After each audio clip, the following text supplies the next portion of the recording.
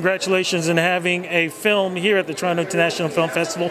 Before we do that, you, sir, congratulations, because I do believe you've got a big honor that's coming up very soon, much deserved. No big deal, just a Canada Walk of Fame. Well, yeah, man, thank you very much. Man, you know, you and I go way back, so I am so happy to see all the things that you're doing.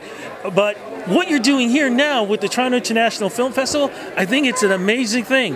What is this short film called and what is it about? It's called Quiet Minds, Silent Streets. It is directed by Karen Chapman. Sara and I produced it. And it is from our organization. Sara produces Operation Prefrontal Cortex with me and our other partner, Dell.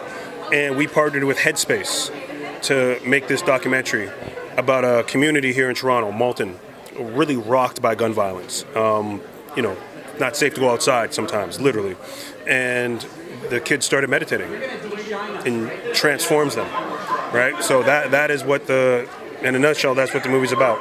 When did you hear about this story and your thoughts going to the process of putting this all together? Yeah, so this is interesting. The operation really started do you want me to take it? Or, okay. The operation, we started our organization at the end of 2018 when Toronto experienced its most violent year.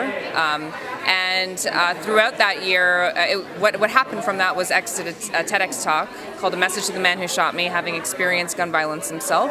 And it really created it got a lot of attention. And what happened in the summer of 2019 is a boy by the name of Jonathan Davis, who was 17 years old, got struck in one of Ontario's worst mass shootings and was killed.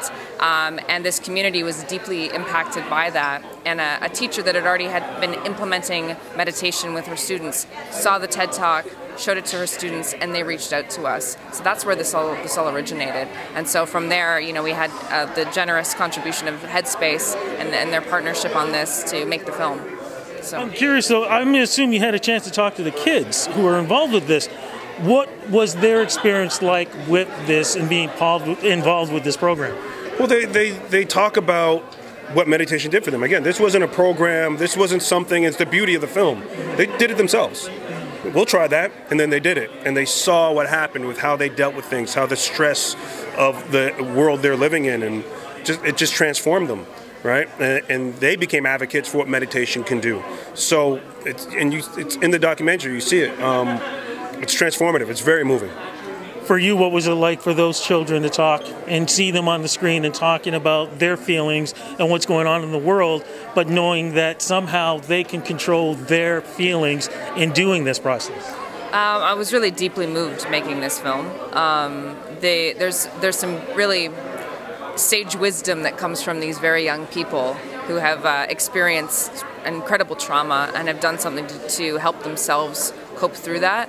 And it was a really beautiful experience. There were many times while we were doing the interviews on set where I found myself moved to tears. Often our subjects did too, because it's you know, it was a deeply impactful experience. And meeting everybody in the community, hearing their stories, hearing that it wasn't just this one event that had happened in the community, that every single one of them had an experience with gun violence that predated this, often multiples. Losing brothers, cousins, family members, friends. And so there was a great impact. And the mentors that we have in the community that are guiding these kids actually lost their friend when they were 15. They were playing basketball at the community center. One of their close friends was killed.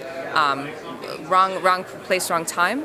And then they decided after this happened in 2019 to come back and mentor these youth, that they knew what the experience was like and help them through this. So it's really beautiful.